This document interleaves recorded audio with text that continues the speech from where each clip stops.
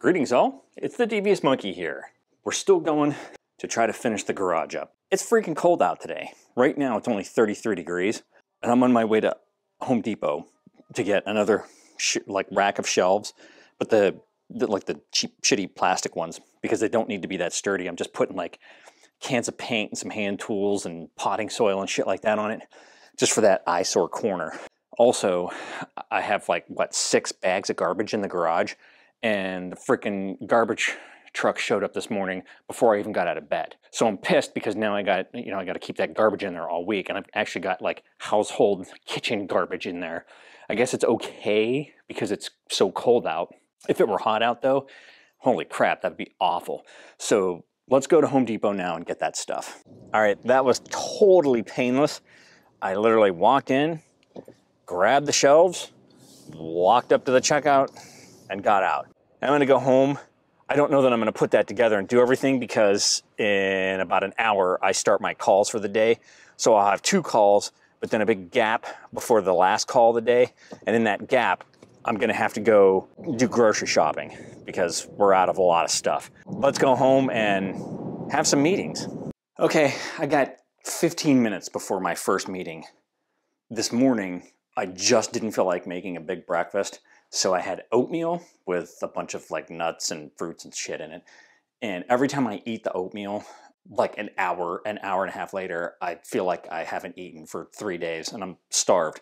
So it's been a couple hours and I'm freaking hungry. I don't want to make anything though before this meeting because I'll have to snarf it, and I don't want to eat that fast. Right now, I think I'm just going to make another cup of coffee and get really wired up for my meetings. Chances are they won't show up on the call anyways, so we'll see what happens. But for now, I'm going to make some coffee. Okay kids, here's something different. I went back into the garage, I put the shelves together. Of course, I did them backwards and I goofed it up, and it was damn near impossible to get the pieces to come apart again because I had hammered them together. Dumb monkey strikes again. So I ended up breaking one of the shelves at the connection point. I almost pretty much shattering it because I tried to kick it apart. I got it all apart and only broke that one section. So I used that for the base, the bottom level.